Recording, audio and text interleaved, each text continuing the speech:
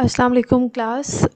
Today we are going to start the velocity triangle of a steam turbine. Um, in previous lab we have already done the Rankine cycle, and you have already done the analysis of a thermal power plant which was working on a Rankine cycle, and in that case you have already analyzed the parameters of a Rankine cycle. Today in detail we are going to analyze the velocity triangle of a steam turbine. One by one, I will tell you about the velocity triangle of a steam turbine. The objective of our lab is to understand the inlet and outlet velocity triangle of a steam turbine, and then you have to plot the velocity triangle of a steam turbine in MATLAB. In this lab, the basic understanding of a steam turbine is very important, which we have already done in the previous lab, and then you have to understand the velocity triangle of steam turbine and its working. So what is steam turbine? You already know the steam turbine is one kind of heat engine machine in which the steam heat energy is converted to mechanical work. It consists of a rotor and set of rotating blades which are attached to a shaft, and then the shaft is placed in the middle of the rotor, and electric generator, which is known as a steam turbine generator, is connected to the rotor shaft, and the turbine generator collects the mechanical energy from the shaft and convert it into electrical energy. So students, you have already seen in the Rankine cycle that the source of fuel may be different. It can be coal-fired power plant, it can be a nuclear-based plant, but the output of the boiler is steam. So this steam is the outlet of boiler, and then this steam is given to your turbine, which is mechanical coupled with the generator to produce the electrical power, and this steam is then condensed back through the condenser, and liquid water is then sent back to the boiler, which is the closed loop cycle, and a thermodynamic based cycle is a Rankine cycle. So here we will study the velocity triangle, that how the steam is coming out of the nozzle and at which angle this steam should hit the blade, and with which velocity to get the maximum efficiency of a steam turbine. So what is the working principle of this steam turbine? You already know that a high velocity steam is coming out from the nozzle, and then it strikes the rotating blades which are fitted on a disc mounted on a shaft, and this high velocity steam produces dynamic pressure on the blade, in which blades and shaft both start to rotate in the same direction, and the conversion of kinetic energy does mechanical work to the rotor blades, and rotor is connected to a steam turbine generator which acts as a mediator, and the turbine generator collects mechanical energy from the rotor and then converts it into electrical energy. So this is the basic working principle. In this lab, you must know about the categories of a steam turbine, in which it is basically divided in two categories, that is the impulse turbine and reaction steam turbine. So you must know about the major difference between the impulse turbine and the reaction turbine. So in the impulse type steam turbine, the steam expands in the nozzle and its pressure doesn't change as it moves over the blade, and whereas in the reaction type, the steam expands continuously as it passes over the blades, and thus there is a gradual fall in pressure during the expansion. So this is the major difference between impulse and reaction based turbine. And the example of impulse steam turbine is a Pelton wheel Banki turbine, whereas the Francis and Kaplan propeller turbine are the examples of a reaction steam turbine. Coming about towards the difference between the impulse and reaction turbine. So the basic difference between the impulse and reaction turbine has already been studied in the previous slide. So there are many differences between impulse and reaction turbine. You can see here that in an impulse turbine, the steam flows through the nozzle first and then it strikes the moving blade, whereas in a reaction turbine, steam flows through the guided mechanism first and then through the moving blades. Number two, blades rotate only by impact force, whereas in reaction turbine, the blade rotate by impact force and reaction generated by steam expansion. Relative fluid velocity remain constant across the blades, whereas in reaction turbine, the relative fluid velocity increases across the blade and the number of stages is less for impulse steam turbine for the same heat input, whereas in reaction turbine it has more stages under same heat supply. It is the impulse turbine has more efficiency as compared to the reaction turbine, whereas the less maintenance requirement is in impulse turbine, and reaction turbine has more maintenance requirements. Casing doesn't perform any hydraulic function, and it is only used to prevent fluid splashing in case of impulse turbine, and in case of reaction turbine the casing is must to contain the pressure. Fluid flow is tangential to turbine wheel, whereas in reaction turbine the fluid flow is radial or axial to turbine wheel. It is suitable for small power generation and high speed operating, and it has high operating speed in case of impulse turbine, whereas the reaction turbine has low operating speed with high power generation requirements. So this was all about the difference between the impulse turbine and reaction turbine. So students, now coming towards the velocity triangle of an impulse turbine. So what is the velocity triangle of impulse turbine? We will do it step by step.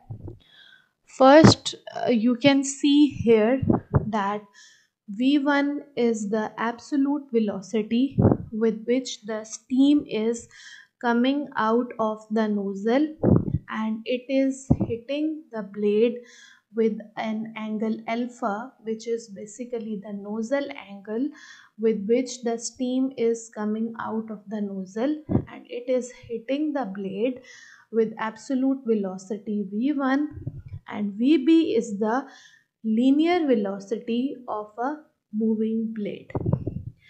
Now what happened that this absolute velocity V1 is divided into two components, horizontal component and vertical component. So the horizontal component is basically the wheel velocity, the component of the velocity of a steam in horizontal direction, whereas the flow velocity is the component of the velocity of the jet V1 in vertical direction.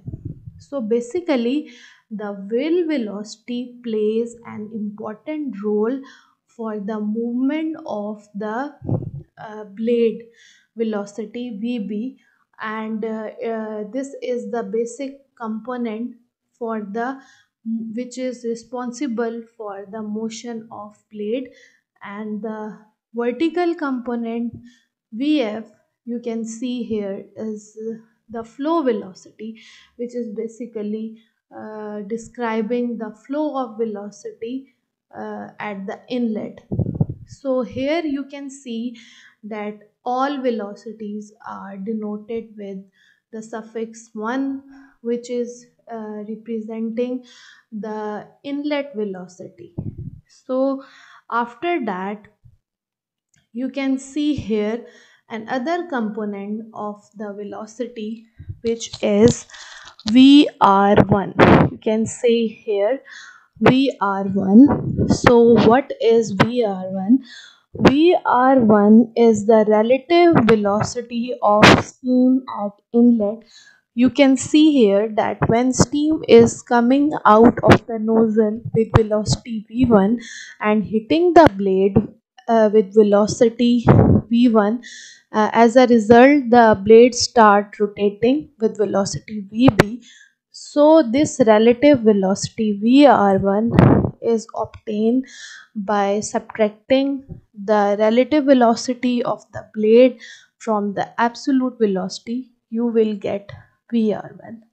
So this VR1 is making an angle theta, and this theta angle is the angle between the relative velocity and the direction of motion of the blade at inlet.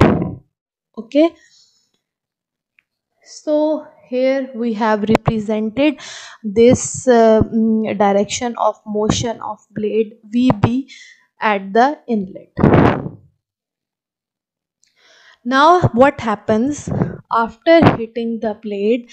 The sum of the steam flow out of the blade, and it is having the velocity, relative velocity VR, which is making an angle phi, and this phi is the blade angle at the outlet, and this angle is this relative velocity at outlet is making an angle phi with the blade velocity VB.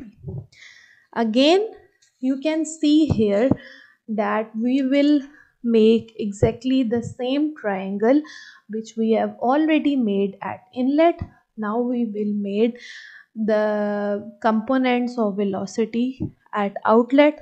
So you can see here that V2 is the blade velocity, with which that is the absolute velocity uh, of steam at outlet, and this V2 will again have two components, that is wheel velocity at outlet and the flow velocity at outlet, and they are angle making an angle. This absolute velocity is making an angle of beta, and this beta angle is the angle of discharge of the exit steam with tangential to the wheel. Now student, in the previous slide you have seen that we have made the inlet velocity triangle as well as we have made the outlet velocity triangle. Now what we have to do, we have to make a combined velocity triangle. So how to make the combined velocity triangle is very important. So after understanding the inlet and outlet velocity triangle, you can easily make the combined velocity triangle, and that can be made in the next slide.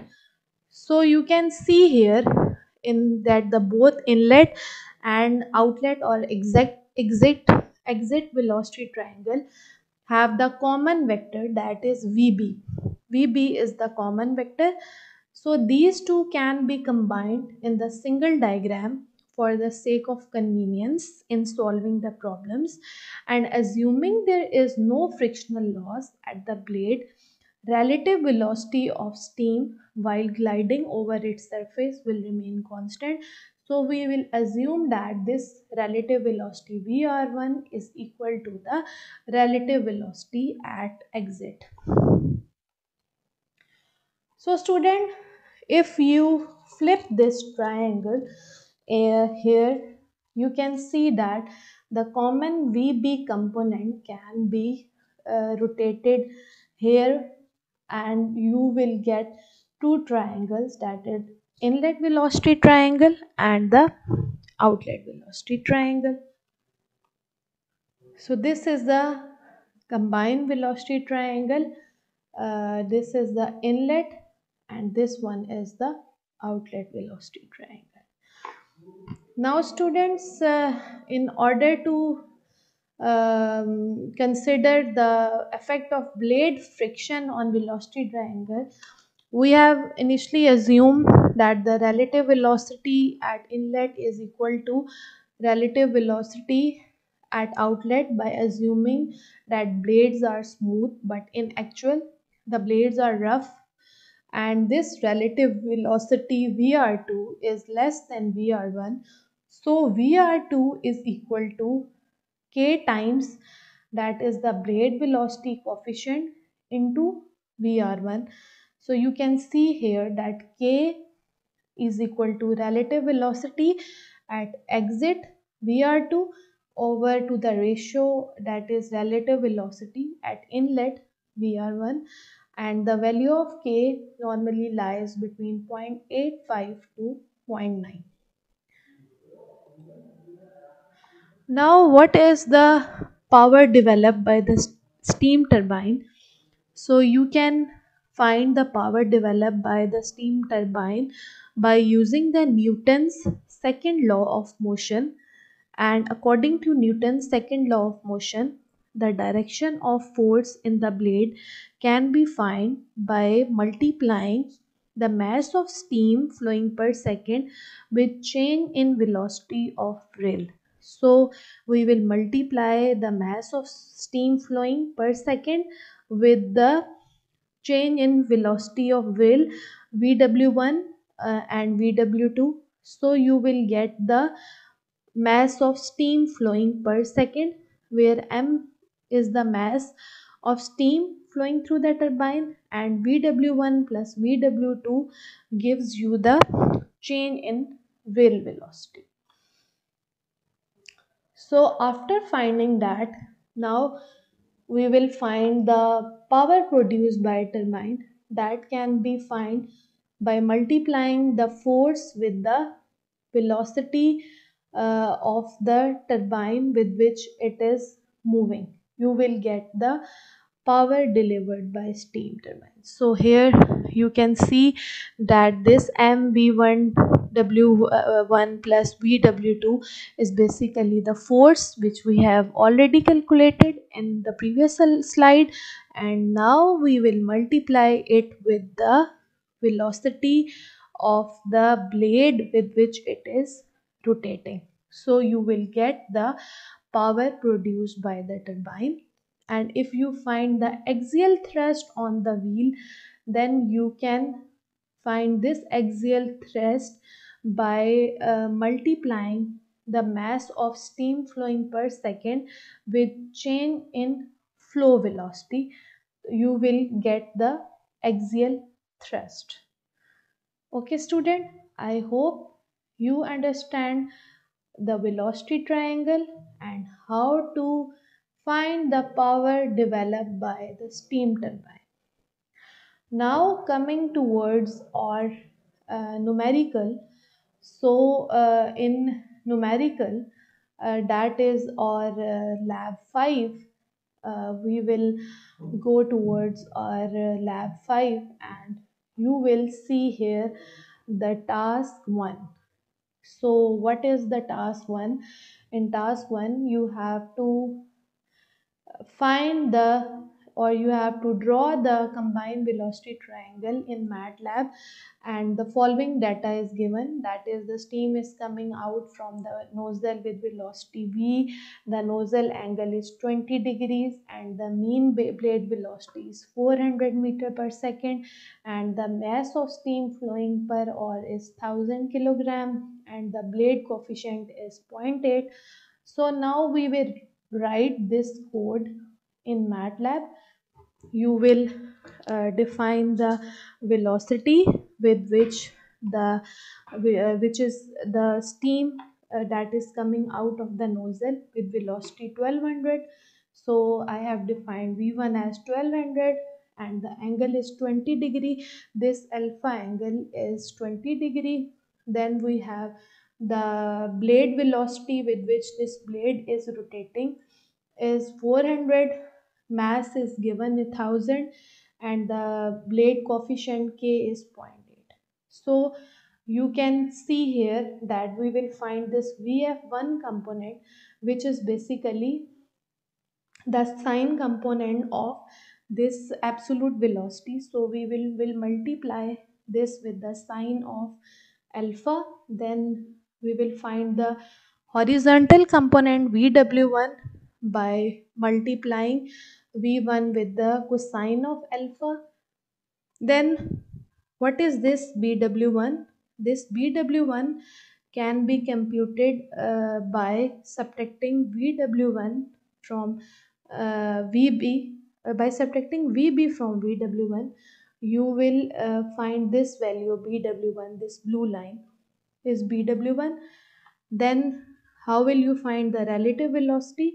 This vr1 can be found by this triangle, and by using the Pythagoras theorem you can find vf1 square plus this bw1 square and square root. You will get the relative velocity vr1.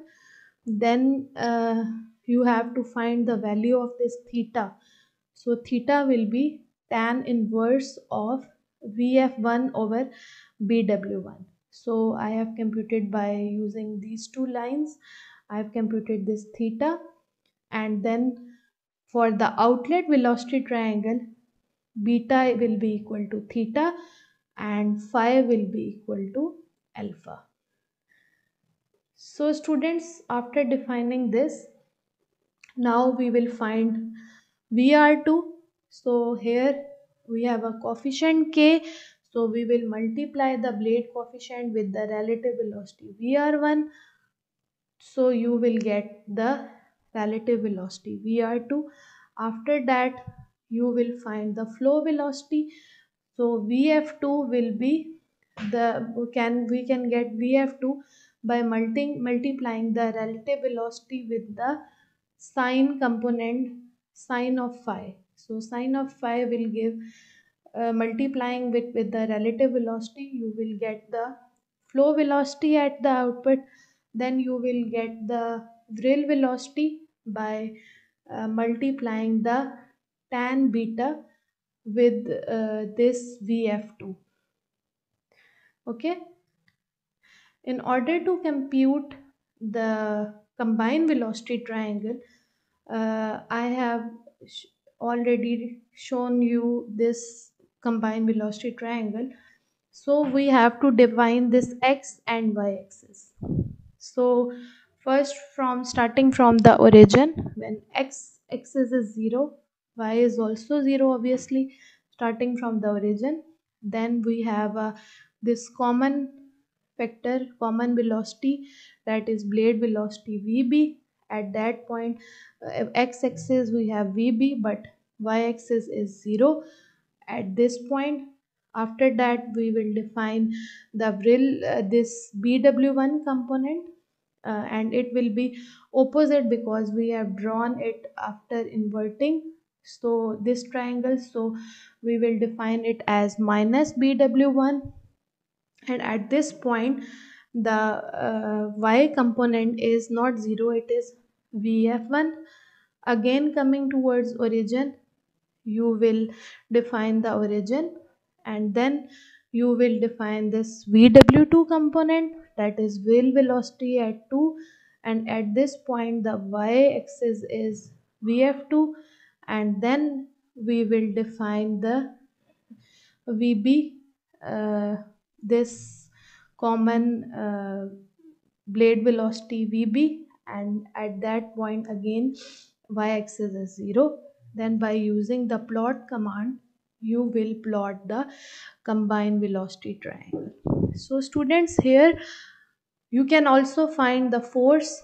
Force will be mass into the change in real velocity, and power can be found by multiplying the force with the blade velocity.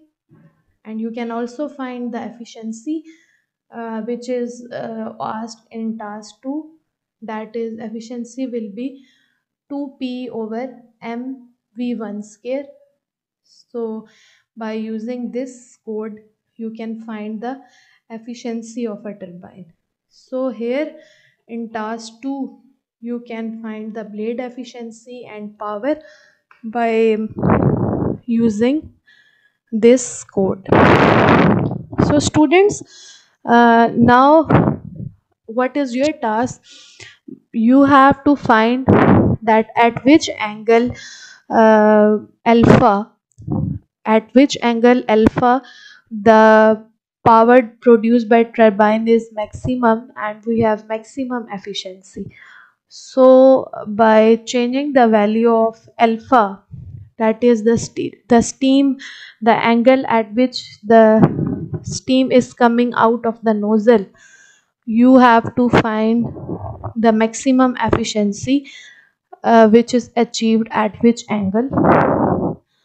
So kindly do this task and write your code in your manual and submit this task in the next class. So students, you can see here in MATLAB I have written exactly the same code, and after executing this code, you can find all the parameters. Here the efficiency is 60%, and here I have constructed the combined velocity triangle by using the code which I have already explained step by step in the slides. And you can see here that we have find the efficiency, real velocity, relative velocity, flow velocity. So each component of the velocity triangle is find out, and we have plot the combined velocity triangle, as well as we have computed the other parameters which are involved in finding the combined velocity triangle. I hope you understand this lecture. Thank you. Allah Hafiz.